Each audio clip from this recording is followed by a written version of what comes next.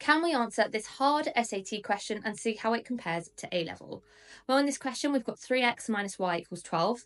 So if we rearrange this, we're going to get the value of y equal to 3x minus 12. We can then plug this value of y into our 8 to the power of x over 2 to the power of y. So we get 8 to the power of x over 2 to the power of 3x minus 12. Now, we know 8 can be written as 2 to the power of something. Well, 8 is 2 cubed. So 8 to the power of x is just going to be 2 cubed to the power of x.